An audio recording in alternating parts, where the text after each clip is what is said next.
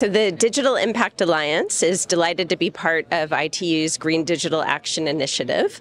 Our commitment is to setting up a joint learning network that allows different types of organizations that have really climate relevant data to be able to open up those data sets with confidence that they are not violating privacy or security and that their commercial models will be respected.